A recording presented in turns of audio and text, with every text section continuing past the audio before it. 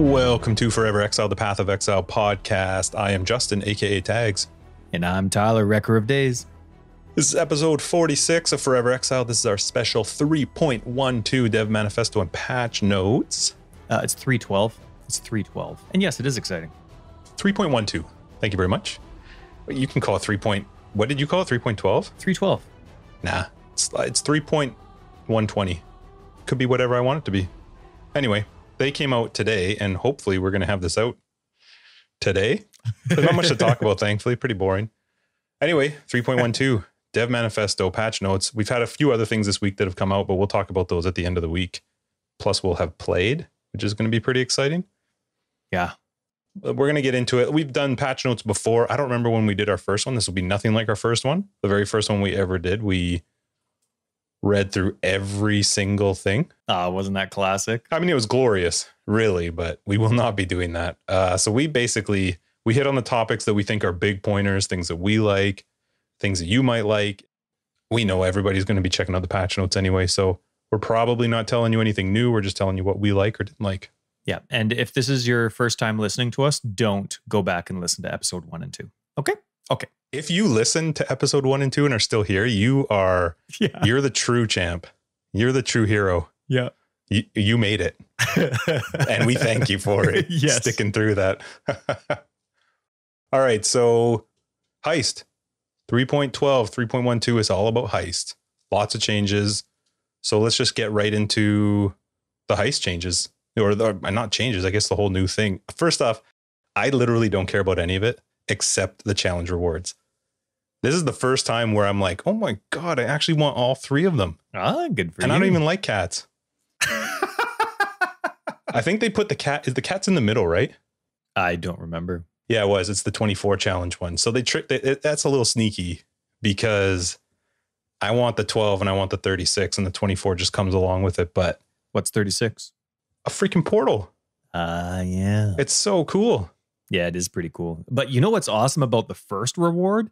It's multiple helmets. It's a helmet pack. I don't think they've ever done that before. I think that's so cool. You get a variety of options based on what you like. Oh man, that is so cool. So cool. I think it's one of the best challenge rewards I've seen in a really, really long time. Like all 3. Again, the pet is like, the only reason it's cool is because it was such a big part of like the Heist release, even though it meant nothing at all. It was a big hype. Yeah.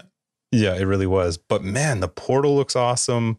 The helmets look awesome. Like I was actually really impressed with the challenges this one. So you said you didn't care, and you do. Like you are excited for Heist. We were talking about that in a previous episode. Like you do actually care. It's just what it's bringing is you're going to play it anyway. You know what I mean?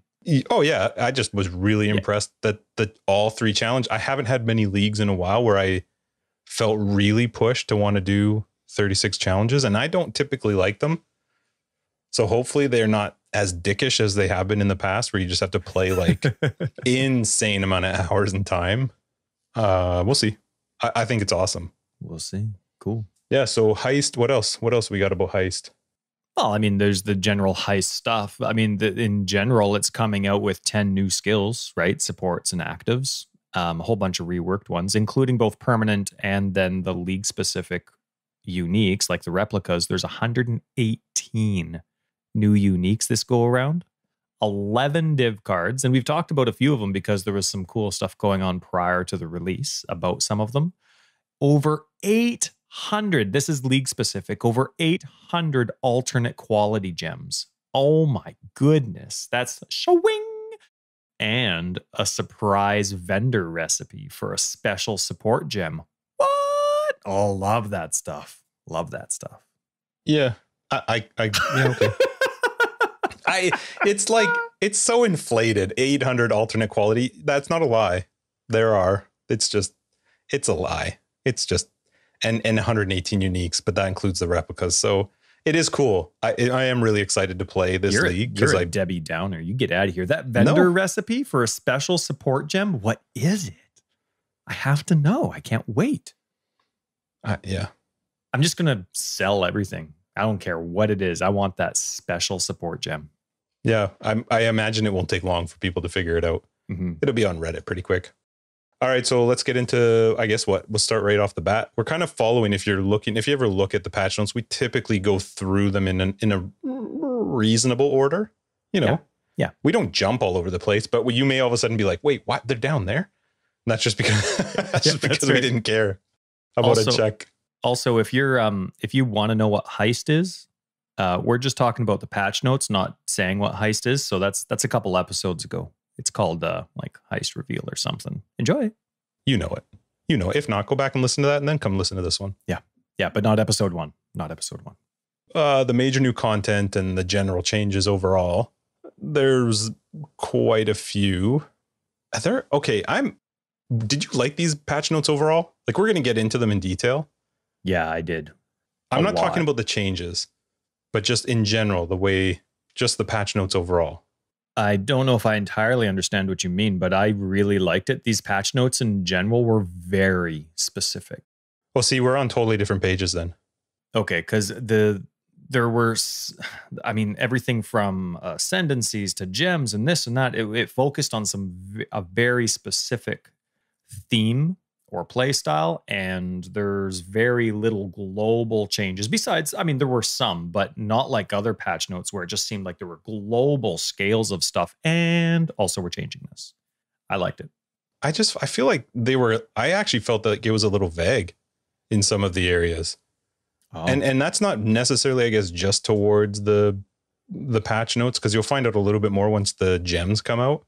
But I felt like there were actually instances where they weren't telling me the difference between before 3.12 and now with 3.12. And I thought in the past there was more of that, of being able to see like at a first glance what the difference is. Yeah. And I don't like all the crap about like, I feel like I'm just tired. I'm not tired. I'm annoyed when they say things like, I'm trying to think of some of the specific wording that they use, but where they're not telling you how, like, what is near to me, I don't understand all the short versions of what times are. I just wish they would use a number, like within 4 seconds, within 6 seconds. I don't like recently. And some of the changes were based on that. And I just go, I don't know what that is. Yeah. Nearby is a really vague one. They tried to explain it once. It just made it worse. Recently has always been 4 seconds, which is nice, but there are a few other terms. Yeah. Put 4 seconds in there. Yeah, it'd be nice. It seems like a dumb thing to just have to know. And like, I'm really looking forward to the one day where they have a patch note that says recently has now been changed to 3 seconds or whatever. Yeah. Or 4 sec dot, and you're saving characters. I don't know. It just seems weird to me. But anyway, let's get into it. So just really quick general changes. I know you have a couple things. You want to know my favorite one was that they have new torches to light your way to Lion's Eye Watch. Yeah. Not for your hideout yet, though. It's all right. It's a step in the right direction. I don't think it is. It's like being an alcoholic and just getting to AA. That's what this is. We're there. We're almost there. Now you just need to go through the 12 extra steps. They just keep teasing us. They're like, hey, look, guys, we can do it here. Oh, and we can do it here. That's right. But you can't do it over there. Not in your hideout. No. All right. What are your overall changes that you like? Well, I'm impressed. They listed a lot. I'm not going to get into them, but there are a lot of quality of life improvements all the way to how the crafting bench functions, music, tons of stuff. Bloom, like it's all over the map. And you could see the huge amount of quality of life that they added with the patch that's already been released, where you had to re-download the entire game. Have you loaded the game since that? Yeah, I did intentionally. Yeah. I actually found it was quite a bit different looking. There was a patch right after it, and I'm like, oh, great, because I forgot about the big download, and I'm like, oh, man, I just want to try this skill out, and I'm like, stupid Steam, and instantly it loaded. Yeah, it was, so it was good. But yeah, lots of quality of life improvements all across the board. One that's, many stood out to me, but just so this isn't a 3-hour podcast, one that stood out was when you use an in-area transition, like going into a boss room or something. So when you go through a door, but it doesn't show you a loading screen, there's actually a short cooldown now. So you can't accidentally, for the click happy players, you can't accidentally go back out of that boss arena or whatever it is. And I thought that's great. That's great. I mean, I'm not click happy, but I hope it counts towards portals as well, because it sucks to quickly enter in. And I've done it before, and you're like, ah, damn it. One portal down. Yep. Yeah. It is a sweet change, though. I like it. Did you see the projectiles behavior getting reworked? Did you notice that? Projectiles. Yeah, I did see the changes. What do you think of them? But anyway, now it before I guess like there's a sequence of orders that the different types of mechanics that a projectile can go through. Before, if it skipped one of those behaviors, it wouldn't go back and check for that behavior again. But now it's going to recheck the new order of how projectiles work every single enemy. So that's cool because now you're not going to get stuck in a thing where if you're relying on one of the many specific mechanics that a projectile can do, like fork or chain, you're not going to miss out on it. It's going to be recalculated every enemy. So I thought that was cool to actually point out, say, hey, it was an issue before. There's a lot of humility in these patch notes, and that's one of the million things I love about GGG is that they're not scared to say, hey, this was an issue before. Thank goodness it's fixed. And one of the huge things, though, the reduced visibility to enemies. I don't know how often you played with it or focused on it. I loved it with Phase Run, but it's gone. And they just call it stealth very weird now. Yeah, stealth. Yeah, so reduced visibility is just gone. It doesn't make any sense. And now there's this thing called stealth. Maybe it was in the game before, I didn't really pay attention, but increasing your stealth reduces the radius that enemies see you. So it's not just no matter where you are, they can't see you. It's not like a chance that they can or can't see you. It's just now it's a radius, and stealth impacts the radius that enemies can see you at. So I thought that was pretty neat. And I mean, we'll get into it later, but a lot of everything that had reduced visibility is now gone and replaced with whatever value of stealth. I feel like it's an interesting change. I was reading it and then I had to go back and reread it as I was reading Phase Run. Maybe a PoE 2 thing, because I don't see it really applying to much else. I didn't see anything else through the patch notes that were like, this is a new stealth benefit or mechanic. You know what I mean? Like nothing in the tree, nothing in the skills. It seemed like a weird change. I didn't notice if stealth was in the tree or not. There were definitely items that changed with it, mods and uniques. Yeah, but I'm just curious why. Like, I feel like there's got to be something bigger maybe planned down the road, because it just seemed like an odd change. I'm fine with it. You need a stealth ascendancy. It's going to happen. It's a ninja. The ninja's coming. How do you not have a ninja already, right? It's true. It's probably going to be on the opposite side of the tree as pirate minions. So there's a lot of skill changes. And this is usually our favorite part. Your notes are huge on this section. That's awesome. I know. Aren't you impressed? It's not normally the case. Normally yours is exactly what it is, which is just a book and a half. But I don't know. We'll just keep interrupting each other and start with them. Blazing Salvo was my first one I saw because it was up at the top. You have to start the league with it. You just can't stop talking about it. You get it after you kill Merveil. See, you already know. Merveil. Oh, I heard.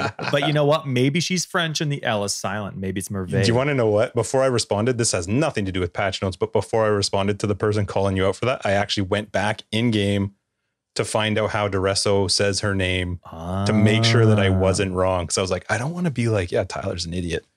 And then all of a sudden be like, well, actually. Anyway, you get Blazing Salvo, I think, on her quest. So wait, it isn't Merveil, it's Merveil? Merville? No, it's like Merveil. He says it with an L. You hear the L.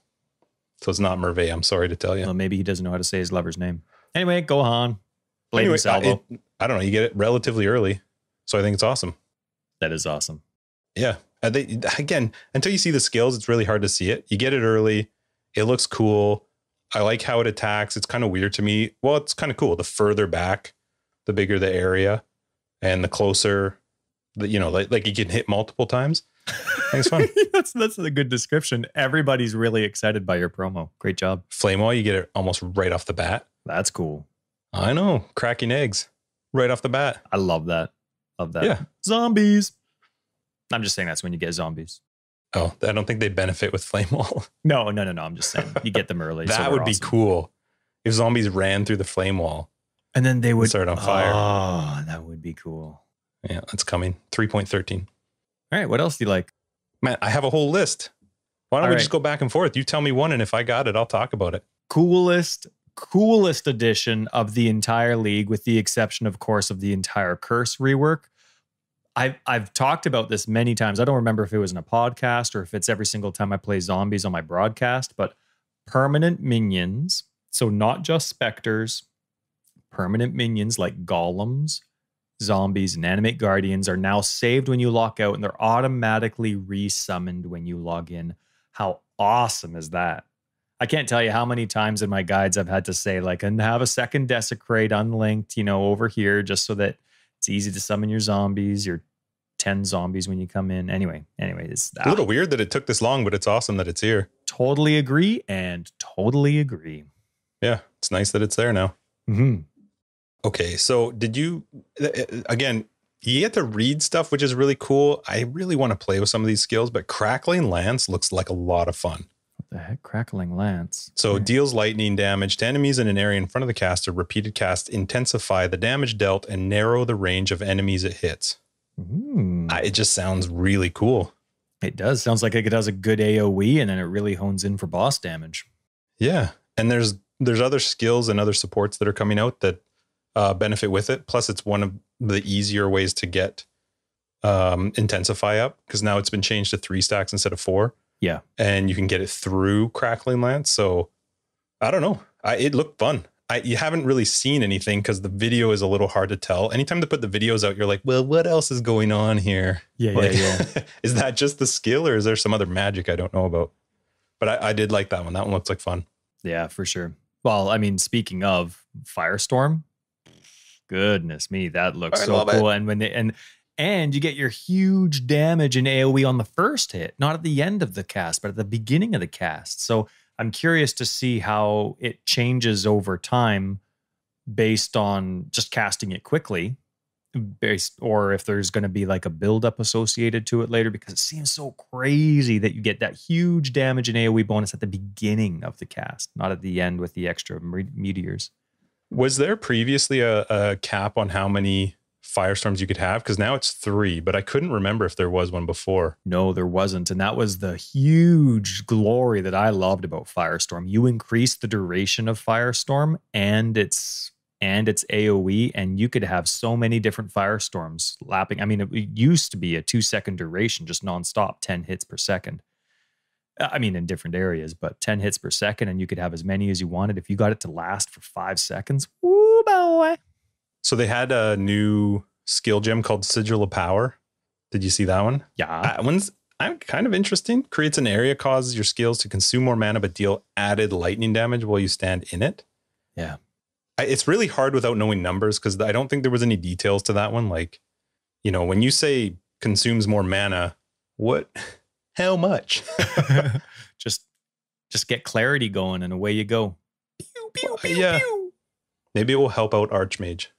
Maybe. It kind of took a bit of a beating this league. I don't know. It just seemed cool. I'm not a big fan of the whole, like, here's my spot to stand in. Right? We talked about that before. That doesn't tend to work except on maybe boss fights. Oh, please. You just don't know how to play the game. And there's lots of curse changes, so we're going to get into that. So we'll get there. I already skipped the section so we could get it later. Okay. Vitality is probably one of the most exciting changes for me, because I've said it 100,000 times. It was such a waste of 35%. Within 2 nodes, you could get that on the tree, right? Or even 3 per se travel nodes to a notable. Like, it was just such a waste. So good for them for changing it. I love that it reserves a flat amount of mana now, which is great. And it gives a flat amount of regen, just like the Golem does. So I really think that's cool. They made it so that it's available at level 10, and they were specifically referencing Righteous Fire with it. So I'm curious. I mean, obviously it's not going to cure Righteous Fire. You can't just load Righteous Fire if you have your fire resistance maxed and put on enduring, or vitality at the same time. Not going to let you do it, but it's sustain it anyway. But I'm excited. Now, here's the thing. I went and compared. Vitality at its level 20 will reserve 233 mana. Clarity reserves over 40 more, 46 mana more. That's a big deal. That is a big deal when it's reserving flat amounts, especially if you're doing flat amounts and you have no investment into mana. That extra 40 can be a big deal when you're trying to accommodate other 35% auras. So I'm excited for that. And plus with reduced mana that's out on the tree that you can get, and from gems and stuff. It's a reasonable amount of life per second to be getting for a pretty small mana. Yeah. For 233 mana at level 20, you get 247 life regen. And to me, that's like a skill gem wearing lingerie. That's sexy. That's what that is. They also, with vitality and clarity, decreased the requirements. So with vitality, they decrease the strength requirement, and with clarity, they decrease the intelligence, which is actually kind of nice because it makes it easier at a leveling experience to use them. Makes them more accommodating globally. You don't have to be on the north side of the tree to accommodate clarity. And I really like that. I thought that was a very smart change. Okay, so Glacial Cascade looks awesome. It looks so good. Everything I read through the notes, I was like, I literally on my notes right here, it says, I'm totally playing this league. That's awesome. It just looks awesome. Like totems or mines. Yeah. I'm doing it. Good for you. All I had to read it, I was like, okay, this is it. Good for you. I'm surprised it's not Blazing Salvo, but hey, biggest deal for Glacial Cascade is it's now 100% conversion. 100% conversion. It's just that makes so much sense. They've done it with previous skills already, like Ice Crash. I'm excited for it. So that's awesome. Everything about it made me happy. Yeah. And it just looks cool. It is going to dominate my screen. We're finally able to play co-op, and you're going to do this like insanely flashy skill. Buy like the most dumbed down. I think there's a vampiric or gore thing. I think I have it. Yeah. Skin. Yep. Use it so it's not bright. Okay. Good talk. Did you notice or care about the Enduring Cry changes? Okay, I read it. I assume people probably don't like it. It's fine. Like, okay, they increased the cooldown. The thing is, everybody took it. It did not make sense on almost any build not to take it, unless you just wanted a one button build. It really didn't make sense to not take it. And if you were anywhere in the southwest side of the tree, like the bottom left side of the tree, you would be nuts not to take it. Right. The 8 seconds cooldown up from 6, and now you don't just get a guaranteed endurance charge. I'm totally fine with that. I think it's nuts.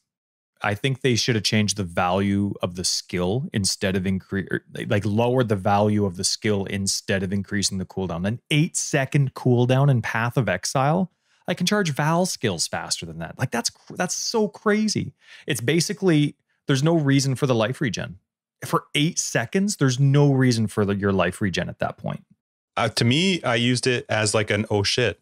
That's what it was used for. Yeah, but once every 8 seconds, you can't. Like, there's no way you're staring at that skill. You're hitting it, and it's either up or it's not. You know what I mean? Like 8 seconds to me in Path of Exile is an eternity. You may as well have changed something completely different to make it so that it still matches the same requirements as everything else. Like for me, for example, if I'm going to use Enduring Cry with a Righteous Fire build, I'm holding that button down and I'm not letting go. It should never be made to be a skill that could be used like that, though. I would never want it to be like that. No, but there's no other way I'm using an 8-second cooldown. There's no way I'm putting that into my build. Well, I think the big difference, though, for you is you like the one button builds where you're just, here's your skill. To me, I get it. 8 seconds sucks, but to me, it's a really good oh crap skill. I think that's primarily what I used it for in our whole hardcore solo self-found league. And it was awesome for that. Now I get it. It does suck that it's 8 seconds now. The whole like not gaining the endurance charge unless there's at least an enemy around. I'm fine with that. That makes sense to me. I think I'm so surprised though that the life regen, the amount of life you get from that skill to me is insane. I'm surprised that didn't change and the cooldown did. So you would have rather seen a decrease to the health and maintaining the 6 seconds? It should have the same cooldown as every other Warcry, and you just change the value of it to be proportionate to how often it goes off. To me, 8 seconds just makes zero sense. In PoE, 8 seconds is just crazy. For me, I don't feel like I needed it. I don't know that I would notice that 2 seconds. Maybe I would, but I love the oh crap skills.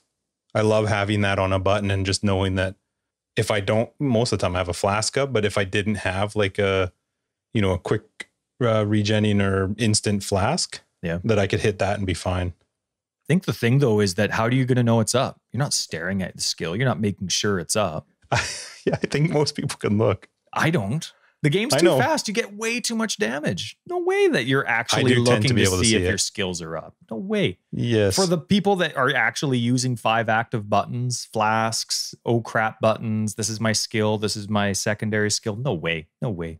Well, what difference does it make if you know if it's up or not? Because it takes so long. That means you're doing a lot of checking for a skill that's not up.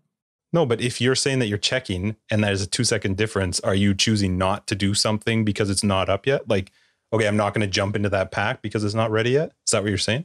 I don't know. There's a whole bunch of stuff. Like, what if you're in the middle of a fight and it's your oh crap button and you're like, oh man, like 8 seconds is a long time. I'm just saying. I'm saying it's 6 seconds is a long time too. I'm not sure that the 2 seconds. I get it. I don't know that I would have wanted it to be less. I love the fact that it is a really good. Oh crap! That is what I actually like about it. Once an hour. Yeah, you're a big baby. You're next. Go. I actually liked it. Ball lightning. They just keep punching it in the balls. They don't like ball lightning. They really want to like tone down ball lightning. I played it in Harvest. That was like my first character, which I think I maybe started playing in the league before. I can't remember, but it was still good. Now they're just like, it's still a little too good. Let's just beat it down a little bit more. I don't get it. I don't really understand some of their changes, and we'll talk about them later as they come up, but I don't know that ball lightning was so overpowered, but anyway, they thought so. Well, you had an extremely powerful build. You had very little defense except for knockback. And well, the knockback was just by fluke through a jewel, but I don't know. I didn't think it was like so over the top. Like they've decreased the radius again and then decreased the damage all the way up from 1 through 20. So I think it was in the dev manifesto. Yeah, it was the dev manifesto where they said it when you linked slower projectiles, it was just overpowered like crazy. And you can't change slower projectiles because of one skill. You got to change that one skill. They said the exact same thing at the beginning of Harvest. That was part of the 3.11 patch notes, was ball lightning linked with slower projectiles was causing a problem. Yeah. And the hard thing about those types of skills when it's lightning skills is you're dropping that high damage. And that's a big deal because there's such a huge variance between the possible base hit and the possible high hit. Like it's dangerous territory. I mean, they know what they're doing in terms of their numbers. I'm curious to see how it comes out. I feel like I'll still do it. Like if I decide to go Glacial Cascade with mines or something, I still see myself leveling with ball lightning. Yeah. Because it does still work fine. But anyway, I feel like somebody at GGG does not like ball lightning. Somebody's got it in for them. I think I already brought up Phase Run doesn't reduce visibility anymore. It's a stealth-based skill. So I'll skip on to Deathmark. Now, normally if a gem changed its name, I'd barely bring it up, but it's minions, so I'm going to talk about it for an hour. Deathmark and the buff that it provides were completely renamed, but not because there's any changes to the skill, just because they added marks to the game as a type of curse. So Deathmark isn't considered a mark. They changed the name of Deathmark to Predator, and it applies the Signal Prey buff. So now if you ever see Signal Prey or Predator, oh man, and I'm a huge Aliens and Predator and Aliens versus Predator and Prometheus fan. So that works out great. I approve. Yeah, I don't actually care about Deathmark. I'm curious though, you skipped over Phase One really quick. Does that change anything for you? Because it doesn't for me. I would still use it. And I especially for Heist. I feel like it's going to have a really big benefit in Heist. My favorite thing about Phase Run is that it's a spell. I can attach it to a low-level cast when damage taken, so Phase Run will be level 3. It requires very little dex at that level. And it was really good when you use it as an immediate getaway skill, because right away your visibility was reduced. I mean, the phasing is obviously awesome. The increased movement speed, it all just gels really well together. Having reduced visibility just means that you can still get hit right away once it goes off, but the whole point of the skill for me in my playstyle is I'm running away. So when it goes off, I'm trying to sprint away. So for me now with the new Phase Run, when it goes off, my hope is that I'm going to be far enough away pretty quick. I don't know how much, I don't remember if it was mentioned how much stealth you get from Phase Run now, but I'm excited for it. Why? In classic GGG terms, it's your basic is like just straight up what you get from phase run is 100% increased stealth, which cuts the radius in half. Thank you for that information. I have no idea what that means. And you can, I don't know if it's quality or if it's just leveling gets it to 200% increased stealth, which cuts the radius by 2/3. Again, I don't know what that means. I have no idea how far that is.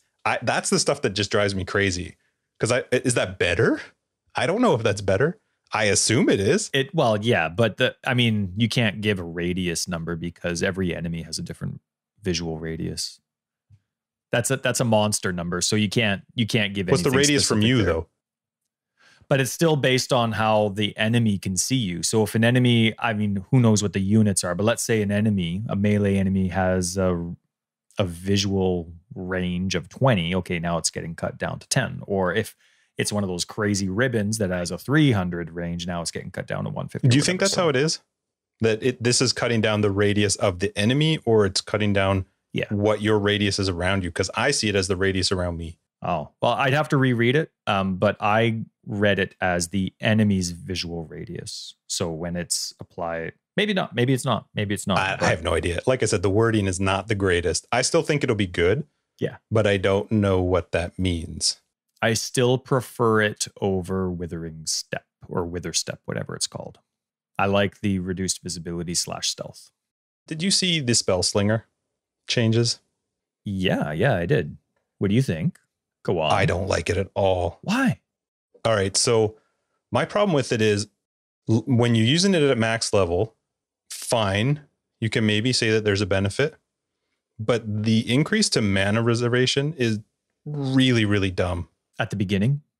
It actually all the way up to level 20. It should have gone, okay, fine. You have a higher mana reservation at level 1, but at level 20, it goes to the same mana reservation that it was before, 20%. They've upped it to 25%. So it's going like 30 to 25, I think, from level 1 to 20. It was a great skill for leveling. Like, I get that people used it, but a lot of people shifted out of it once they got into endgame because it didn't actually scale super well in higher tier maps and higher tier content. I just don't understand why. Like, this kind of goes into a conversation we've had before. I'm not going to rehash it, but the whole concept of just leveling sucks and people don't want to do it. And Spellslinger was a really good way to level. Yeah. And GGG's like, no, I just don't like that. Like, people want to level quickly. They want to get to maps. Again, I don't want to rehash that whole conversation, but this to me just seems dumb. Yeah. Well, you still have to keep it balanced. And if it's overpowered compared to everything else, you got to either choose if everything's going to be overpowered for leveling or if everything's going to be balanced for leveling. So I think right now, until they change that mentality, it needs to be balanced for it. The one thing I really don't like, though, I really don't like changing mana reservation. It makes sense on every skill, like the new vitality, precision, clarity. That makes sense. You know, that's the design of it. But this is the only other skill where it actually is big and then it's reduced. It doesn't, I don't get it. Like, basically the way that how it should be is when all the auras unlock in Act 3, it should be at its base reservation so you can get your build going. But I think it's weird that what I would do is I would just increase the cooldown for your skill so you can't use it too often. But either way, I like what they did in terms of like the end game result. It's roughly the same. It just, for some reason, because it was overpowered, they decided to change the mana reservation of it while you're leveling. Yeah, the problem in my opinion though is it wasn't overpowered end game, and if something's overpowered for leveling, I think you just leave that. I personally, because leveling already is stupid. So in my opinion, if something is easier to use for leveling, because we were talking about with regards to the cooldown, they did increase it. They actually made it 0.1 seconds longer. That's not a buff. No, I know that. So that's a negative. And then all they've done is the cooldown recovery rate is now 38% instead of 19 at full level, which is fine. It's just that it wasn't super popular full level. People weren't playing it all the way till the level 20. They were using it as a really good way to level up. Yeah. And by changing the mana reservation to be higher all across the board, I just don't like it. If something's good for leveling, just leave it good for leveling. But then it's the only skill that people level with. Totally fine with that. Give me one skill that I can just level with to get to maps faster, especially if you can make it suck. Just make it absolutely terrible by the time I hit 60.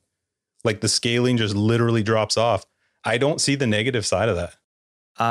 You need to accommodate every type of player, and they never want a go-to skill. Yeah. I feel like if something is good for leveling, they want to smack it down. I just don't like it. So that was my issue with Spellslinger. I didn't like the change. I get that a lot of people were using it, but I'm not sure that that's always a bad thing, especially because they're not giving us any other way to level. You still got to go act 1 through 10. I think overall the Spellslinger was a good change, with the exception of the mana reservation percentage changing. To me, that's screwy when you're trying to get a build set up. But besides that, I think if it's, I think they know what they're doing, and it'll be fine later on. We talked about Intensify, right? I think I criticized it, or not criticized it, but I was nervous about it because I already thought it was a really strong skill. But now Intensify is stronger. You can get to its peak damage faster, and it has a lesser AoE than it did, so it's definitely concentrated. And it takes faster to get there than the old version. So it's less standing around and it's a lot stronger. So nice work. I eat my words from the previous episode. I'm fine with that one. What else? This isn't really a skill. This is more the tree with glancing blows. Well, then let's leave it for the tree section. No, I'm going to bring it up. I already said it. All right, I'm bringing it up later too.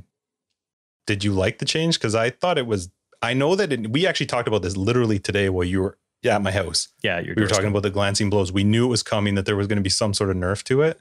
I am fine with it. I'm fine with the fact that it's now 65%. I feel like I mentioned to you today, I feel like they kind of are making it a little bit more of a benefit now to go into a real block character, or maybe something to think about. It's not just a guarantee that if you're in the area, grab it because it's stupidly easy and a ton of defense.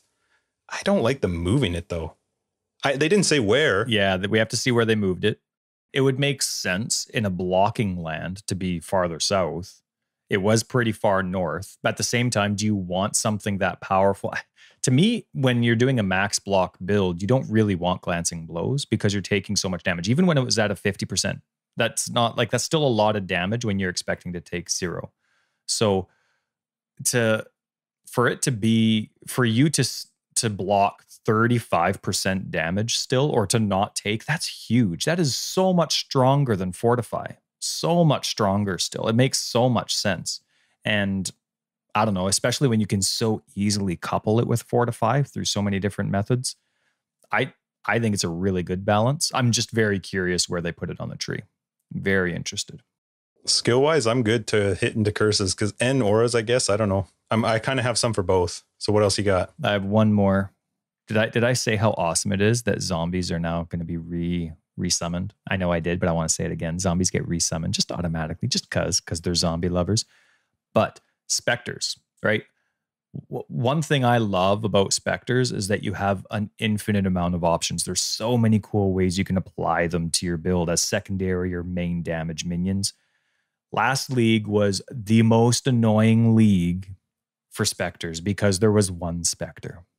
They were called redemption sentries and or redemption knights, depending on which version you went with. I'm glad they changed. I know there's going to be a lot of people that love that build and they're going to be super pissed. Goodness me. When you have a game like Path of Exile and you're only talking about 1 out of the 500 different enemies you can res for specters, they're going to make a change. I'm glad they did. The change was very easy to understand. 33% less life and damage for both those minions. It was necessary. Yeah. You are right. If the player base is talking about 1, yep, it needs something. If they're talking about like 5 different ones, I'm fine with that. Because it's never going to be even. They're never going to have like all of the potential specters being the same strength. Right. But it shouldn't be one is like way up here and everybody else is down here. I agree. You can't have everybody leveling with Spellslinger, that's for sure. Shut your face. Oh, you're going to make me cough. Stupid smoke in the area. Hey, we had a blue sky today. Did you see it? Barely through the smoke. Yeah, my grass is loving it. This is not a grass stream right now, Tyler. No, I know. We'll do that next. Episode 47, grass special. Don't worry, grass is coming. Sponsored by Scott's. Huge curse league. Wow. I mean, reasonable.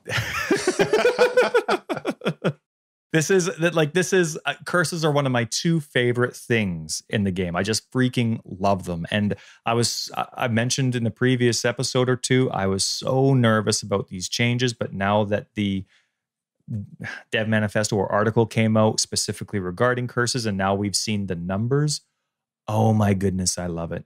But they've added so much more to the tree. I'm really nervous. It's going to take me forever. None of my guides are getting out on time. Do you like all of these? All of these changes for curses? Yes. Huh. Yes. Yes, I do. All right. Yes, I do. There's something wrong with you. No, there isn't. That's fine. No, there isn't. There's nothing wrong with any of these changes. What's wrong with them? Let's get into them. Okay. Additions to the number of curses you inflict on enemies are now cumulative to both hexes and marks. So they don't modify the number of enemies you can have marked at any given time. So in other words, remember this conversation we had last episode, you can have an enemy affected by both a mark and a hex. Awesome. How is that? Oh, so good. You can go up to a boss, have them in temporal chains or flammability or whatever, and also smack them with Warlord's Mark. That's so cool. But additional curses, additional curses inflicted only benefits additional hexes. So you can still only ever have one mark and one hex. But they're separate limitations now. Now I'm curious, they didn't mention anything about increasing mark counts. I don't know if you'll be able to or not, but they still have, increasing your hex amount. So it says on there you can't mark an enemy with 2 marks, nor can you mark 2 different enemies. Right. But we don't know what exceptions there's always going to be exceptions, whether they're uniques or maybe they'll add a notable on the tree. Like Whispers of Doom now is only applied to hexes, right? Maybe there'll be another one. Maybe there'll be a keystone or a sweet cluster jewel that hasn't existed yet. So anyway, so if you're looking around on the tree, items and enemies which previously reflected curses, they now only reflect hexes. You can't reflect a mark. I just want to double check the way they word it. Additions to the number of curses you can inflict on enemies applies cumulatively to both hexes and marks, but do not modify the number of enemies you can have marked at any given time. So are you saying that at a brand new character with nothing, no special things in the tree, no special items, you can have 1 hex and 1 mark? That's what it says. It says, the very next sentence says, thus, you can have an enemy that is affected by both a mark and a hex, but you can't have 2 marks on an enemy. So it's saying right away, you can't have 2 marks, but you can do a hex and a mark. So it does imply to me that they are separate counters and separate maximums. So I just feel like the wording, maybe it's just me being an idiot, are not super clear that I can have right off the bat 1 hex and 1 mark. It's not 100% clear, but that is the impression that I get. I mean, it does say that you can't have 2 marks, and they still said that any changes to curses are typically going to be applied to hexes now. They reference Whispers of Doom, which we'll get into in a second. So they are keeping the curse tag and then also having marks and hexes. So we'll have to see how it plays out, especially once we read what the Whispers of Doom notable is. If it still says curses, then that'll answer some questions. If it's specific to hexes, then we'll find out. If you okay, I hate this wording. It's the same thing I've talked about before. And again, that's just me being an idiot. If you can't have right by default 1 hex and 1 mark with no investment into anything, if you can't, do you think that's still a good change? Because I don't. If 1 curse means you can have, it's kind of weird because the wording is actually really hard to understand in my head. But if you can't have a hex and a mark right off the bat, well, it doesn't change anything because that's the way it was in 3.11. So if you were thinking of playing the same style, it doesn't change anything, with the exception of marks only applying to 1 person now. Which is also a huge deal. It is a very big difference. So it depends on how they're applied. Yeah. How you can go about applying it, because it's a very specific click just for a debuff. And then you're doing your main skill as well, no matter what it is. So we'll have to see how it plays out. We'll have to play around with it for some time. But yeah, I mean, I have my assumptions, but like you said, it's not crystal obvious. Now, only Crystal gems. obvious. I know. I was hoping awesome. to move on quickly from that one, but you caught me. We'll forget that. Nothing. Thank you. Yeah, you'll edit that out, right? Only Right. gems which are curses will now have the curse gem tag. Okay, so Mhm. only gems which are curses will have the curse gem. So all hexes and marks are going to have the curse tag. Skills that interact with hexes, like Bane, won't have the curse tag. They're going to have the type of curse tag. So Bane will have the hex tag because it only applies to hexes. Make sense? So there's going to be a lot of different tag changes. We'll reference a lot of other tagging changes that they've made as well, but that's I thought that was pretty neat. One of my favorite ones, though, is flammability, conductivity, and frostbite, like the 3 basic damage ones. They all now have a flat percentage, no matter the level. So it's really cool if you're an ailment fan. They have a flat 25% chance to cause their ailment, no matter the level. So they're still like, you'll still have the negative resists applied to them as they level up. But even if it's level 1, if all you care about is igniting or chilling or what's the other one? Shocking, you could have it at level 1. Pew, pew, pew. For you, for curses, though, like this whole Doom change, I feel like you're not really going to experience that at all, right? Because you use blasphemy for pretty much all of them. Yeah. Or I'm looking for the negative resists. I want the damage buff. I'm not. The Doom thing is really cool, and it's not a criticism to it at all. It just doesn't interest me right now. I'm a minion fan, and I won't be applying Doom to anything. I'm not. I don't have a ton of opinion on curses. I'll definitely play with them. They do look really cool. Marks to me are a little. I don't know. I'm not like, you can't use curse on hit with them anymore. That's right. And you can use the items and like rings and stuff, but it's different because they only apply to rare and unique enemies now. So you can't apply it to just general mobs. I don't know. They've changed it so much with assassins, poachers, and warlord. There was actually one thing with well, yeah, that's the projectile. Yeah, you're right. But I'm just specifically speaking about those 3, just because they were the ones I tended to go with, because you're getting like some sort of regen or something out of them.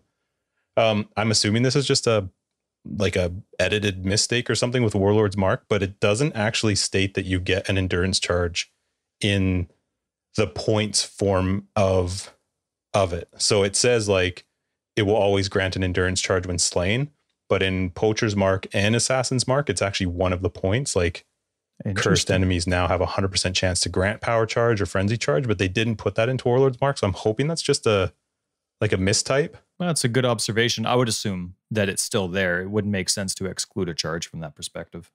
Yeah. I feel like Marks for me is going to be way different. Yeah. I feel like a lot of this actually changes up how I would play a number of builds. The curses, I'm kind of curious because I didn't often use blasphemy. I would use curse on hit. You're missing out, man. Blasphemy's where it's at. Even curse on hit is different with them. So, well, yeah. I don't know. I'm excited for my favorite 2, of course, are Enfeeble and Temporal Chains. Now, Enfeeble did lose one of its huge defensive perks. It no longer protects against crits. So that's a big deal. I think that's really good, though. Obviously, it sucks as someone who uses it all the time, but general damage mitigation still exists, and I think that makes sense. So if you were going to get crit, you're still negating a certain percentage of damage with the normal debuff that they're getting. To include or give special consideration to crits was really strong. So it makes sense that they got rid of the crit protection, but Enfeeble and Temporal Chains have had their normal quality changed to increase gem effectiveness. So it's not, before it was only specific to one of the many perks that they had. Now it's just global gem effectiveness. So all the cool stuff that they do all improves slightly. And it's at, I think it was 0.5 per quality, 1% for every 2 quality. Anyway, really, really awesome. And this is the total opposite of what you were hoping would happen. Their AoE has increased by 3. Self-cast, of course, AoE, because the AoE, when you attach it to blasphemy, is it's predetermined by blasphemy, not by the skill. So you don't really care about those ones yourself? Depends. If I'm going to be doing them with cast when damage taken, that AoE will apply, so that's nice. Now, we've referenced Curse on Hit a lot, and we should probably change that, because now it's called Hex Touch, because it doesn't apply to marks anymore. So Curse on Hit support is now Hex Touch support, which obviously only applies to hexes. Hex touch, no more curse on hit. Got to change my guide substantially. I am so curious how they hope you can apply a mark to an individual enemy when there's a big group. I just can't get over that. I said this in the last episode too. It's already friggin' hard just to move your mouse and click on something. Now because it's only on an individual and because it reapplies, like if you hit one of them, it then reapplies to that one and takes it off the other one, and you can't ever have more than one with it. And I don't know. I feel like they kind of, I don't know, marks just don't seem super great in the way that I'm reading it so far. And maybe it'll be different when we play. Yeah. But I do like punishment, mostly just because of the explodey. It's nice that punishment got some love. Love it. Yeah. And it'll get a lot of attention because exploding chests were a big deal. So the fact that they can still make stuff explode will be pretty fun. Were there any other curses that you cared or liked the changes to? Bosses throughout PoE and monsters in the Azurite Mine no longer reduce the effect of marks on them. I think that's actually really cool with regards to, because it used to be that they were useless against like higher level bosses. And isn't it the same for curses? Well, yeah, like they were considered curses. And so rares, so normal, magic, rares, and uniques all had their different value of how less effective curses were on them. So now bosses and rares, they only kind of reduce the effectiveness of hexes now, not of curses. Or sorry, not of, this is gonna screw a lot of people up. They only mitigate the value of hexes, not marks. Oh man, this is gonna be a rough one for me. I'm gonna have to reread my guides like 8 times. I like some of the wordings for them is hilarious. Items and enemies which previously reflected curses will now only reflect hexes. Yeah, I just think it's tough. Reading through it, it's like, all right, I got to take notes. Which one is? Imagine the person writing this and proofreading this. Oh my goodness, I'm sure they screwed it up 100 times. This one's actually really cool. This is a huge change for certain unique players. Hexproof monsters are still cursed, but they're ignoring the effect of hexes. Previously, hexproofed ones were never cursed, right? It just wouldn't happen. But now, depending on the perks you have for cursing somebody, like for example, the occultist, we're going to get into ascendancy changes soon, but the occultist wasn't touched. So when you have when you're killing a cursed enemy, that's so cool because even if you're playing a hexproof map, which I guess in that regards, it doesn't matter. But when you're playing a hexproof map, you're still actually cursing an enemy. So you can get the damage bonus for killing a cursed enemy, but the curse wasn't doing anything to them. So I love that change. It's really cool that there's still, that makes sense. You know what I mean? Like a hexproof monster is still cursed, but they're laughing it off. Yep. I think overall, the skills and changes they made are cool to see. I'm excited to see how they play out. There's a few I really, really, really, really don't like. But, overall, I'm mostly excited about Glacial Cascade. Yeah, I'm surprised. I don't care about anything else. I'm surprised it's taken over Blazing Salvo for you. Well, I told you when we talked about it, I don't like to play new skills, but I typically like to play rework skills. That being said, when I was reading through it and I was reading some of the curses, because my hope was maybe to play something curse-wise that was actually doing the damage, I'm not overly impressed with curses. They're just kind of meh to me. Well, just wait till you see the Doom numbers. Yeah. Doom might surprise you when the gem skills come out. Yeah, maybe. Anyway, let's get into the passive tree. I can't believe how small this section is. Normally it's huge. Now there are going to be big changes, but it was able to be like the ascendancies. It was nothing. I couldn't believe it. I'm always expecting surprise ascendancy changes. And there was technically three ascendancies that were changed, but it was so small. Assassin. Well, 2 of them are the same thing, literally. Right. So Assassin had, if you're familiar with Assassin, Deadly Infusion and the node leading to it were cut down a little bit. Nothing much. Consider it a balance, right? Not a nerf. It's a balance. It's a bit. Yeah, it is. But it's a balance, Justin. It's not a nerf. And then it is a nerf. No, a nerf is like a soul crushing, we hate you. No, a nerf is when something's reduced. I don't think it matters by how much. Nerf is that's like saying hate when you actually like somebody. A nerf is a strong word. Nerf's a strong word. Also, nerf is kind of like pogs. Nerf is like those little guns you had with this one we got to disagree. Nerf makes sense. Pew, pew. Go long. Go real long. Remember that with the Nerf football, and they had the little notches that helped you make Deadly Infusion was a nerf. Go ahead. Yep. And then the what's it called?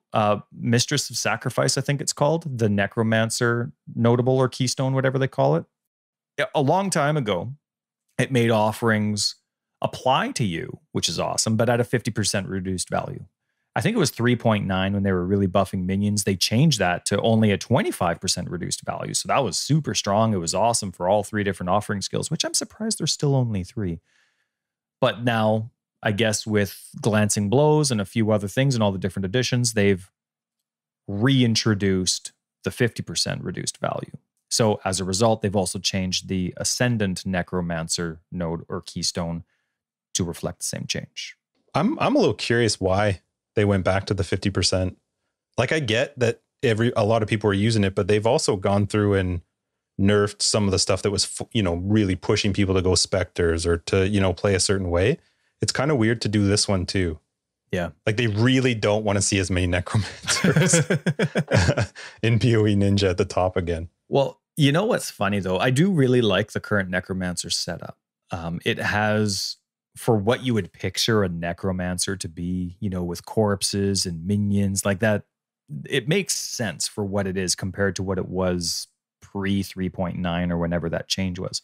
Now, for me, I don't mind this change because I always forgot that Mistress of Sacrifice was changed, right? So I was always playing and making my builds around a 50% reduction anyway. So to me, okay, great. It feels like home, but I can see, especially if you were revolving around that really big block chance, for example, with Glancing Blows or whatever it is, I can see it being a big deal. Last minute changes for your guides, but I think it's good. It feels like a pretty heavy-handed, maybe, I don't know, I don't know all the numbers they see, but it just seems like a little heavy. Like, if they thought it was so much and they were still going to nerf other things, they're nerfing Glancing Blows, they're nerfing specters. Why not maybe not do the whole way back to what it was before? Yeah. I don't know. Again, I don't know what the numbers are, but it just seemed a little heavy-handed. I don't like necromancers anyway, though. So to me, 50% makes sense. Those offering skills are really strong and their base values are really strong. Like, when you have, I think it's a level 8 offering can be cast when damage taken level 1. That's the values they have. It doesn't really increase substantially. Its base value is really high for all 3 of them. So to me, 50% makes sense. Like, no matter what it was at any point, 50% really makes a lot of sense to me, whether you're basing on attack speed or cast speed, block chance, whatever the offering is, it makes sense.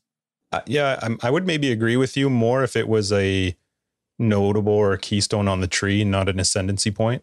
Like, ascendancy points are supposed to be pretty, I don't know, not necessarily build defining, but you do want them to feel like they're making a big difference. And I'm not saying that 50% doesn't make a big difference, because it is still something. Yeah. It just feels like a bit heavy for an ascendancy change. Well, it also does other things though too, right? Like, your offering skills affect you and it's at a 50% reduced value. So like the pro and the con, but it also increases skill effect duration and minion duration by 30% each. So if you're using a minion duration skill, that's additive. I mean, again, that's only if you're using a minion duration skill. So if you were using something that wasn't minion for that, you're only getting a 30% increased skill effect duration, which isn't, to me, keystone worthy, but maybe it is. I don't know. Maybe there's just stuff we don't know. Yeah, I mean, again, I don't really know. I'm not a big fan of Necromancer, but Mistress of Sacrifice, to me, is focused around you get the benefit of the offering and it just has a reduced effect on you. Like, I'm not sure that people really care so much about, I mean, maybe increased skill effect duration. I have no idea about increased minion duration, but I think the biggest benefit of Mistress of Sacrifice is exactly what they nerfed. Yeah. Well, the duration, on a side note, is really good for 5-second base for SRS, right? It only lasts for 5 seconds. So skill duration is huge SRS for that skill. I know, but it's awesome. And one day it will be 100% fire conversion, and they will say that it's a fire skill gem. But also something like Animate Weapon It can really benefit from that with health. The skeletons, especially with Val skeletons. Oh my goodness, it's so cool. Anyway. I'm not arguing that those aren't good. I just think most people go Mistress of Sacrifice for the offering skill. 100%. And when it's a ascendancy change, maybe 25% isn't the end of the world. I don't know. Like I said, I haven't played Necromancer in a long time, but it just feels really heavy when you're doing these other things as well. I'm still, depending on where Glancing Blows is, I'm still planning on using Mistress of Sacrifice with Bone Offering, with Glancing Blows, if I can reach it. If it's gone even further south, oh my God, I want to see your tree. I mean, goodness me, if it's farther south, that's not going to matter to anybody using the Baron. They're already going south anyway. Now, it's true. In terms of, there were a lot of different changes on the passive tree, but they were all referenced. I mean, a few keystones were a big deal. Curses were the biggest manipulation and change. They have a lot of new different clusters. As previously mentioned, there's going to be some, especially for the marks, down in the green area of the tree. One keystone, a brand new one, it's called Doomsday. I'm only bringing it up because it's, for the new mechanic, Doom. It causes hexes you cast to apply to an area, applying the hex to all enemies in it for its duration. And then kaboom. So you have kind of a Doomsday keystone. We already mentioned Glancing Blows. It used to reduce 50% of blocked damage. Or, sorry, if you blocked, you would receive 50% of the block damage. Now you receive 65% of the block damage, as we already talked. Now they said they moved it. They said they wanted it more difficult to acquire. Via the Thread of Hope. Right. Now, at this point, this was the first patch notes I've ever seen where it wasn't linked in an announcement. Normally, the announcement has, hey, here's your JSON data and your filter information, and here's your patch notes link. They didn't have that when we started recording. So hopefully the filter information comes out because I have stuff to do, yo. Whispers of Doom has moved along with a lot of other curse notables all over the place. Apparently Whispers of Doom, which was kind of in the northwest of the tree, now it's right beside Chaos Inoculation. Other gems have moved over to the other side. And it seems like there's like Doom and curse effectiveness. They kind of like the travel nodes to the notables. Those mechanics are kind of intertwined. I hope not, because all I care about is curse effectiveness, and I don't want to take unless they're maybe like combined, like the travel nodes will say, 5% increased Doom damage and 5% increased effectiveness. And if that's one node, that's worth it to me. So hopefully we'll have to see. I'm excited for the tree to come out because I have stuff to do like a million other people do. Yeah, most of the tree changes seemed interesting if you're going, if you're focusing on curses or a little bit on marks, maybe a little bit. We'll see how that is. But yeah, most of the changes were all around the same thing. I was like, boring. Most of them were. There were still some generic ones, but I still couldn't believe that only 3 ascendancies got touched, and barely. To me, that's awesome. To me, that means that they're working really well, hopefully. What about items? Want to move to items? Yeah, let's do it. Let's do it. I don't care about any except the Glacial Cascade one. Well, let me take a drink. Okay? So let me tell you about this one. It's just a new, because now you already have the 100% conversion with Glacial Cascade. The lab enchant doesn't make sense for that anymore. So the new one gives you 6 or 10% of physical damage as extra cold damage.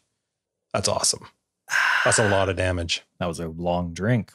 And yeah, that is a lot of damage. They changed a lot of enchantments because there were a lot of curse skills. They did a lot of skill revamps. There's new skills. So definitely get into the patch notes. And if you're big into like making sure you're min-maxed your character and you have your enchantments, get into the patch notes and control F your favorite skills just to be sure. There were a lot of lab enchantment changes, and we're not going to list them except for, of course, Glacial Cascade. Glacial Cascade. It's the only one you need to know.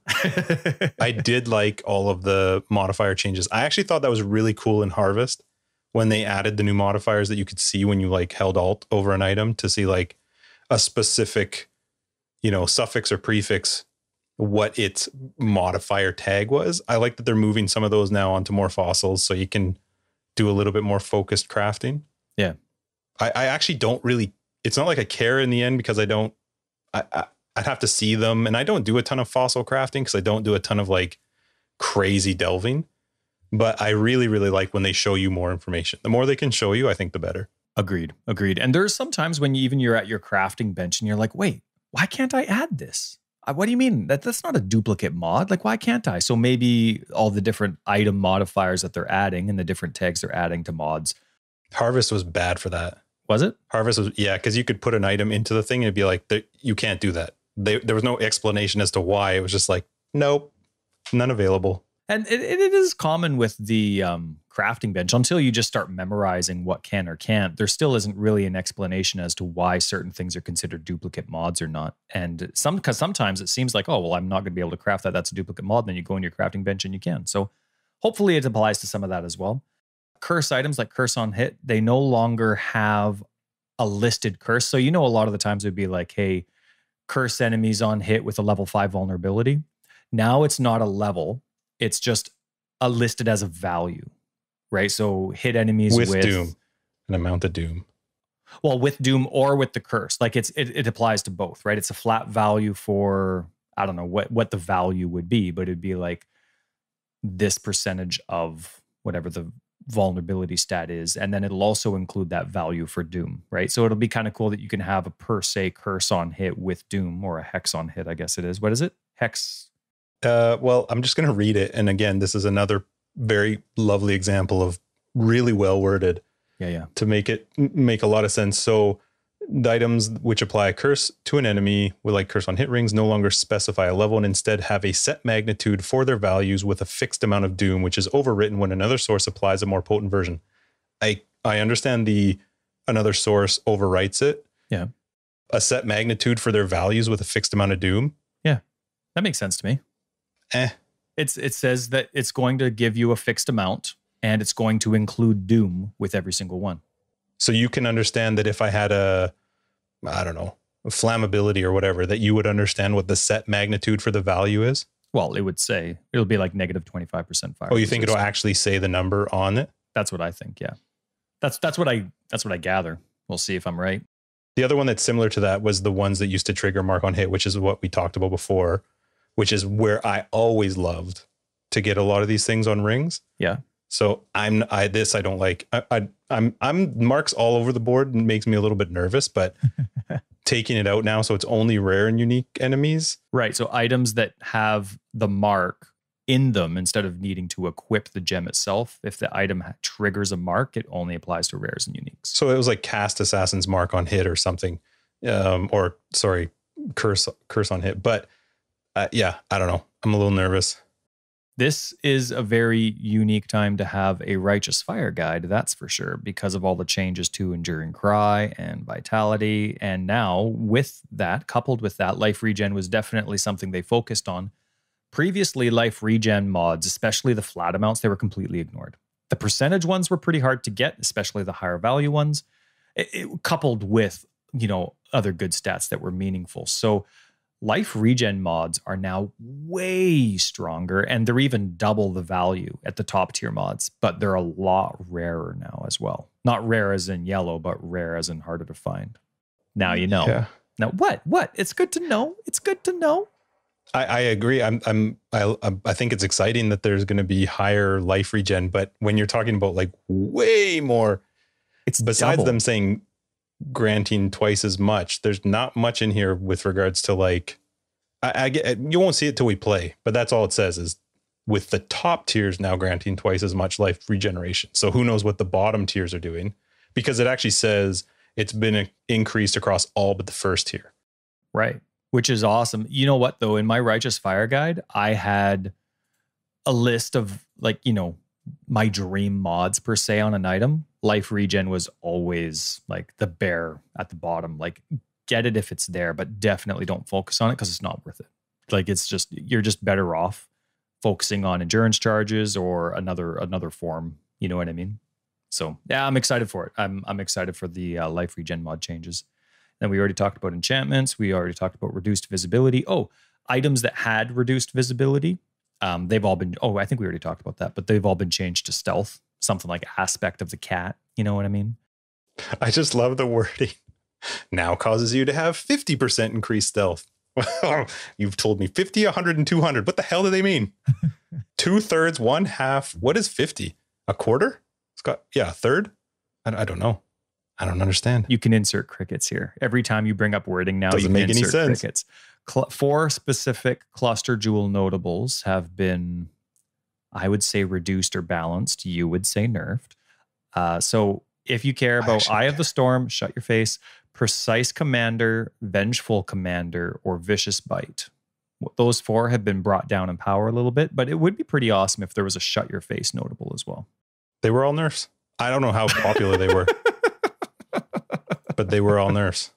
All right. Unique items. They went from up to down. Good God, there's a lot of unique stuff. What? I was going to say it's the total opposite. It's like the smallest unique list that there's ever been.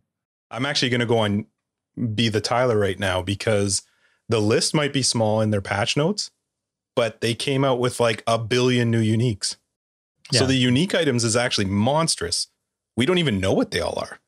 We don't know what all the replica uniques do. Well, yeah, but they do that. They never tell you what all the new uniques are. That's why I'm just saying unique items is huge this league. It's not like it's just here's the list of the changes to uniques. They've also introduced, as Tyler would say, 100+ new, not really, uniques. We already touched that section. This is changed unique section. That's what this is. No, this is changed is unique. It? That's funny. Yeah. It says unique items. I don't see changed uniques.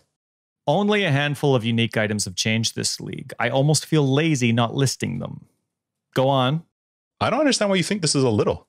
I think it's because you don't know anything about uniques, though. You don't like uniques. No, man. Normally in patch notes, the unique section that I skip is huge. I have to scroll for quite a while. Now, here's a really cool one. The Whispering Ice has actually been buffed up quite a lot. And I've always, even though I'm not a unique, I don't go out looking for uniques, Whispering Ice was always really cool for me. It's one of the most original unique items that I can think of. So anyway, it's been, I mean, some things have been increased, some things decreased. In my opinion, it's been buffed quite a lot. So check it out. If you've been into Whispering Ice, you can still get it the same way. It's just better. Because of all the curse changes and aura changes and balancing other auras with the changes that have been made, Watcher's Eye has had some pretty substantial reworks with some of the stuff. So if you're always looking for a Watcher's Eye, Control F Watcher's Eye in the patch notes as well. Whatever, Justin. Whatever. I think Gluttony looks cool. The change to Gluttony looks really cool. I will say, if you were to look, I mean, they can't do it, but if you were to actually look at any league, I would bet there's never been a league that has had more unique, I don't know what you want to call them, but inserts to a league. New unique items is what you would call them. So, well, they might not have ones where they're like, here's the value, because they just won't tell us what all these new ones are. Right. But I feel like this is one of the biggest leagues for unique changes. Normally Atlas stuff always gets revamped. There was a really weird comment I've never heard before. Maybe it's very common and I just haven't come across it. It says map tiers and locations have been shuffled, though the pin locations for maps has not changed. What's a pin location? I think that what they're meaning is the actual spot on the Atlas where it appears. So that the actual Atlas will look the same, just different maps in different spots. Oh, yeah, that's what it means. So the physical circles are in the same place. Yeah, I'm not really sure why they had to specifically state that the pin locations for the maps haven't changed, but I feel like what it is the Atlas is going to look identical, just all the maps are like they do all the time, randomly. I'm really curious what the thought is, like what's the process of deciding which maps go where? I don't know. I mean, I get that for the players that play 1 billion hours that an Atlas reshuffle is good. It annoys me when I'm trying to get influence in an area and I only have, I don't know, a couple possible maps, but I can't get these maps because there's only 3 that I can get of this tier in that area, and then everything. Yeah, I don't know. Are you talking standard or league? Well, it's the same map, same Atlas, but I really hope that the not the favorites, what are they called? Where you unlock specific stuff. What's it called? The hideouts. I really hope they're spread out. I hope they consider that, because there's been some times where you would unlock 4 of the secret hideouts in one region and 0 in a few others. And that was kind of annoying, especially when you're trying to favorite them to try and find them. Kind of wish that they would maybe either change the base type so that certain hideouts were always in certain regions and it was nicely spread out, or that they would consider where those hideout unlocking maps would be within the region and space them out. I like that they have improved signaling. Well, they said, I don't know what it means again, but improved signaling for advancing the quest line step where Xana opens a portal. So I always found it weird that you could leave a map before entering Xana's portal and you won't unlock the Crusader, whatever you want to call it. What's the thing called? Yeah. So I'm not sure what that means when they say they've improved signaling. Hopefully it like flashes in front of your face, like when you fulfill a prophecy, like, hey, enter here. Well, because it is easy to miss. When you have tutorials on at the very beginning, right? Like what you're just finished killing Hillock. If you still have tutorials on, if you haven't chosen to skip tutorials, you can't enter Lion Eye's Watch without speccing your first spec point or your passive point. Yep. They just completely, there's this big red wall. You can't go through. You can't click the gate. They should do that without requiring me to have tips on or something. Or right. I don't know how you would do that because it does suck if you've played a long time, but still just noting to people like, hello, click here. Did you see the Xana mods? Yes. Okay, so I actually thought the fact that you could force delirium was cool until I saw that it was a 16 chaos cost. Have you ever seen anything that expensive as Xana mod? I don't think so. I actually don't know, but I felt like it was double what I've ever paid. I think I've seen 8. I feel like 8's the highest I've ever done. Right. Now, I guess delirium is extremely strong. 16 seems huge. Like, are you getting your 16C return every map? Probably not. I don't think so. Especially when there's so many different cluster jewels you can get, which is the primary reason, that and or delirium orbs. But to me, this is 100% fortune favors the brave. Yeah, I'm spending totally. 3 chaos, and it's not fortune favors the brave. It's fortune favors the cheap. Yep. Well, it's also the just, fiscally responsible, because 3 chaos orbs is reasonable. 16 is stupid, especially because blight is 8. 8 chaos for blight. Yeah. Nah. But anytime you have that, I'm going fortune favors the brave. I'll get it sometimes because you know what's going to happen? I'm going to get more delirium maps going fortune favors the brave than buffing my maps. That's true. So, this is how they've decided to introduce it. So I'm just spending 3C and it's way cheaper than investing all of my chisels and all of my... Well, plus you don't have to level Xana. Like you can, because it can unlock, you can get ones that you've not unlocked. Yeah. So it's definitely worth it. 3C, hands down. Now, that's not a criticism. That's just what I'm going to do. Though 16C is a criticism. Yeah, that's way too high. Fix that. Yeah. I feel like that was a mistake. Should be something else. Typo, yeah. So they did a bunch of changes to Blight, Incursion, and Delve. I didn't care about any of them, except Blight was interesting. I'm really curious why they all of a sudden were like, all right, we need to make Blight towers like substantially stronger. I'm fine with it. It's just, I feel like it's a weird league to all of a sudden be like, all right, now's the time to increase Blight tower strength. Well, yeah, maybe. I guess there's a lot of the changes they've done are to items and skills, not the game itself. So one of my major criticisms to Blight is that it really funneled the types of skills that could be effective. You either needed an extreme glass cannon, right, to do the damage and wipe everybody out, or you had to have your strong AoE or minion character, right? Like your strike skills just had such a low chance no matter how much your damage was. So increasing the tower value, making the tower stronger makes sense for strike builds and those, like, especially now that I guess it is a good league because now you're thinking about the single target strike when you're adding marks to the build, right, to the game. So maybe it makes sense, but now it gives, as long as you're savvy with your towers, right? They also modified all the different, like the power of all the different types of towers that you could do. So there wasn't just one way, whether it was slowing or stunning. There wasn't just one way to beat, to always have every single tower. So at least there's now a chance for all those strike characters. Would you rather trade all of those changes for can never branch more than 2 times? Yes. Because I don't care how many times it branches, but you still need a funnel for it to break off in 4 directions right off the bat. That's what I mean. Like right off the first, it can only go in 2 directions. That's it. Use one of your vague units. Go 20 units with 1 before it can break into 2 or 3 or 4. Give me a choke point. You'll never get the word units, Tyler. It will say it can go further or it can go reduced distance. Further can be 8 units to 24 units, depending on the circumstance. No, but you know what? I hate the towers in the game. I remember it was Jonathan. I think I'm a huge tower defense fan. I was playing Plants vs. Zombies today. The first one, it was pretty fun. But I love tower defense games, but I don't want them in this game. I don't want to click on them with my left analog stick by accident. I don't want to have to stop to think about what I'm doing and consider the monsters that are coming from whichever portal. To me, they don't belong in the game. So making them stronger, sure, it gives certain builds a chance. I'm still pretty apathetic to that mechanic in total. That's just me, though. That's just me. There's a lot of people that love it. So they made a bunch of changes to quest rewards, obviously, with a lot of changes to the skills, marks, hexes, new skills. All I care about is flame walls early, so that'll be fun to see. Yeah. Blazing salvos after you kill Merveil. With an L. With a nail. Yeah, capital L at the end. I didn't care about the rest. What do you think? Well, doing Clarissa's quest in Act 3 is going to be a much bigger deal now.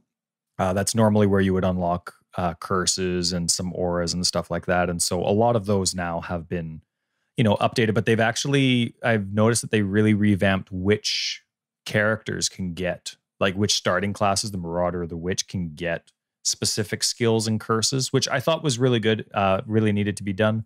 So Act 3 will be a big deal, especially with what you can buy and purchase. So I'm excited for that. But that was kind of what stood out to me. There were a lot of definitely changes. And so if you're a guide writer, make sure you look it up because it might not be the same as it used to be. It's true. Did you see the PvP changes? That was one of my favorite parts of the entire thing. I always like to bring them up because I don't care about them. Oh, neither does GGG, clearly, because they're like, we'll bring it in a follow-up patch. Yeah, what does it say? To ensure heist and the new skills receive the necessary QA time, we'll be providing PvP changes in a follow-up patch after the launch. You know what? It is thoughtful to include. There are PvP players out there. My guess, now you criticize console and you criticize people. Standard. To me, PvP is smaller than the console standard 100%. community. I agree with you. But I have no idea. But if there's one community I could make fun of, like you make fun of me, I could make fun of PvP in the same way. I can't imagine there's a real PvP community. If there is, they're so underground. I've never seen or heard them. You know what? Ever. With all the traffic we get in our Discord, I haven't heard anybody talk PvP. There's even a couple console folk in there that speak up. But if you're in our Discord and you're PvP, you shout loud. Shout loud. Let us hear you. I would be very surprised you, but shout loud if there's anyone. So they had their bug fixes section. Lots of them, which is great. Yeah, some of them are so serious though, even though they might be specific or rare. I can't believe like this one here. Fixed a crash where adding an item to animated guardian while wearing the flesh crafter, you would instantly kill the guardian and your game would crash. Like, oh my goodness. If you didn't know and your guardian would die, let's say it was like the last item, you'd already beefed up your guardian. Whew, that's a biggie. Any stand out to you? Nope. But I actually found a weird bug today. And I'm hoping that it's one of the fixes. It wasn't listed specifically, but I logged on to my character because Less Than Dennis was asking if anybody had any standard stuff. One of the guys in our Discord, and I was like, well, I got a headhunter. Do you want it? He's like, yeah, sweet. So I logged in, and then I also was like, this seems like a good time to switch my hideout. Like, I need a new hideout for heist. Feels like what I should do. So I found one that I liked because that's what I do. I steal them. But for me, at least right now, ever since I did the new update and whatever, I click the import button. So if you're in your hideout and you click import, it opens up a Windows pop-up to find the file you want to import. As soon as I hit the import button, the game would freeze and just close. Tried it again, tried it in a bunch of different hideouts. And then, so I was kind of curious, and like 18 hours before, somebody had posted that they were having that same problem. A bunch of other people were, and they said that you have to open decorations first, then click import, and it wouldn't crash. That's a big deal. That's a bug. When I worked in QA, when you have 100% reproduction rate on a crash bug, you fix it. I never /bugged it. No, of course not. Why would you?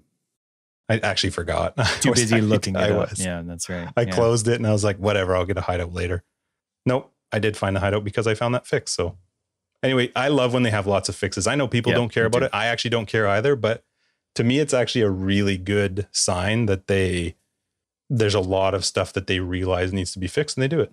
Yeah, that's right. Some big, some small. There were three others that stood out to me, but only because I was like, imagine if I was in this situation. So imagine if you were in the arcade map and there was an inaccessible area that was generated, but it had a tantalizingly large amount of monsters. Tantalizing? Yeah, it says Ooh. fixed a bug which could allow the arcade map to generate an inaccessible but tantalizingly monster-filled area.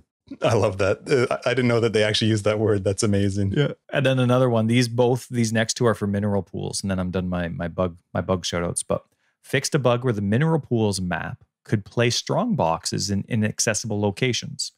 Sorry to the person who had a unique strong box. And then they also, in mineral pools, they fixed a bug where the boss room could be unreachable with the exception of certain travel skills.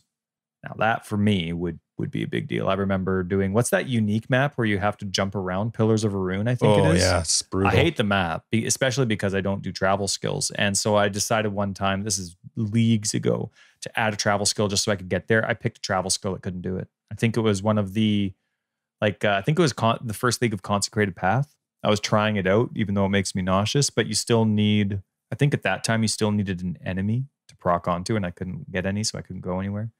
Yeah, it's not a fun map anyway. Cool. So I think we pretty much hit all the stuff we cared about. Yeah. I think we actually hit most stuff. We did pretty decent. We almost read it word for word. Yeah, so you can check out the actual patch notes. I assume most people have already read it or are going to be checking it out at some point, because we've only got, 3 more days? 3 more days till league launch. Exciting. Hope that item filter stuff's out soon. I have work to do. Do you, so you know what you're doing, hey? You're doing Glacial Actually, Cascade? what are you going to play? What are you going to play, Ty? Well, you knew last time. You said you knew. Yes, and then I was flipping. What? I'm sorry. I want to know what you said, but just let me tell you. I'm not going to name who this person is, but I was just out of curiosity checking the post, the forum post for their notes, their patch notes. And right at the top of this particular page, it says, "Another league to skip. See ya at PoE 2, guys."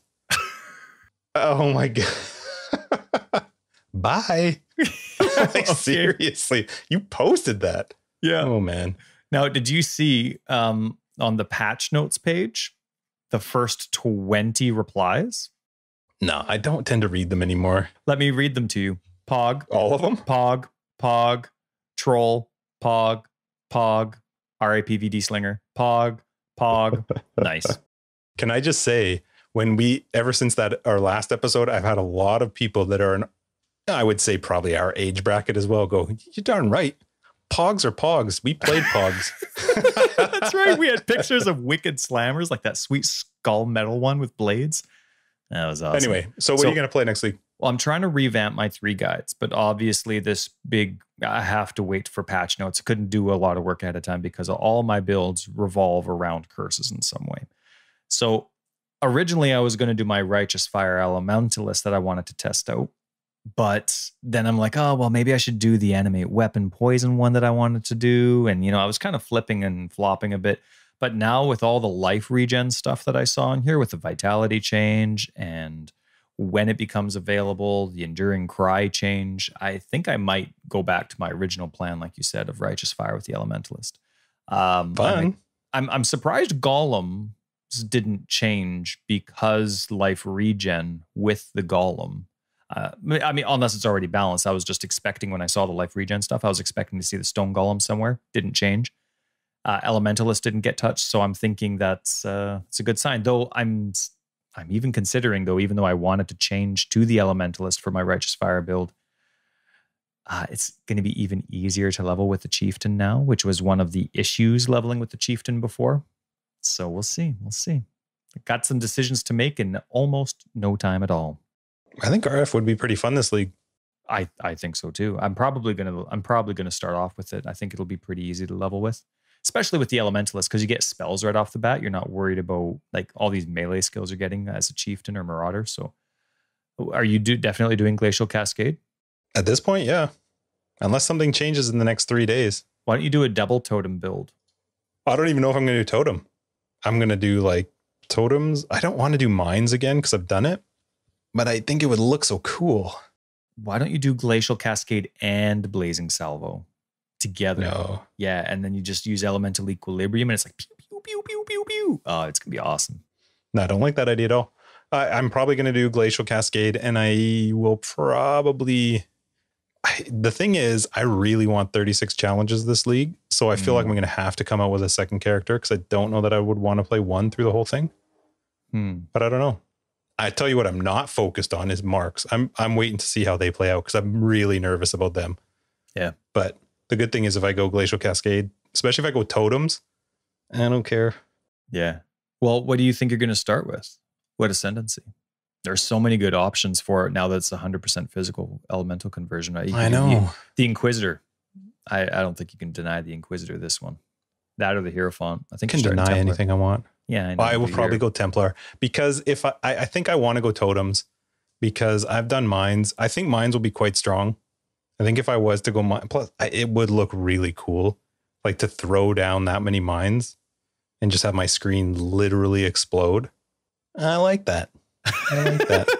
Just make sure you get a dumbed down. I'm going to get the brightest thing ever. And I'm going to turn that bloom up to max. I wish I could turn up your bloom. Yeah, no. I have bloom maxed on my console just to spite the haters, even though they're never going to see it. But I'll probably have it cranked down when I play with you just so that I can see the screen. That's awesome. Well, we got 3 days.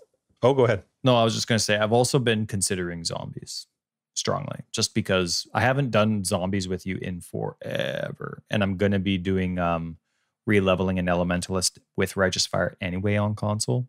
So I'm excited for Heist. I think the whole like concept of Heist is going to be a lot of fun. Co-op, watch. It's not going to be as compatible as we think, and we're going to hate it for co-op just as much as Harvest. Yeah, I'm curious to see how it plays out. It'll be fun. I don't really care because at least we can play together. It's not like, so no matter what, whether we think it's as good as it was hoping to be, it still is better than any league in a long, long time. Yeah. You know what's going to happen though? We're going to play Friday night, right? When it comes out for our podcast, so we can get a couple hours under our belt before the podcast. Oh, I'm playing all day. That's exactly right. And I'm not going to be able to play all day. So you know what's going to happen? I'm going to be in maps. My goal is going to be maps by our podcast. You're going to be in maps. I'm going to be like a week until I hit maps. And then by the time we get to endgame, you're not going to need any of the stuff that I get from Heist anyway, because you're going to have tons. You'll just get it. Yeah, it's just going to be funny. You're just not going to need it at all. I'm excited for Heist. I think it's going to be fun. We got 3 more days. Me too. I think it's a good time to wrap up episode 46, 3.12 Dev Manifesto and Patch Notes of Forever Exile, the Path of Exile podcast. I am Justin, aka Tags. I'm Tyler, Wrecker of Days, and it's 3:12. Thanks a lot for joining us. We'll catch you guys in just a couple days. Episode 47. Peace.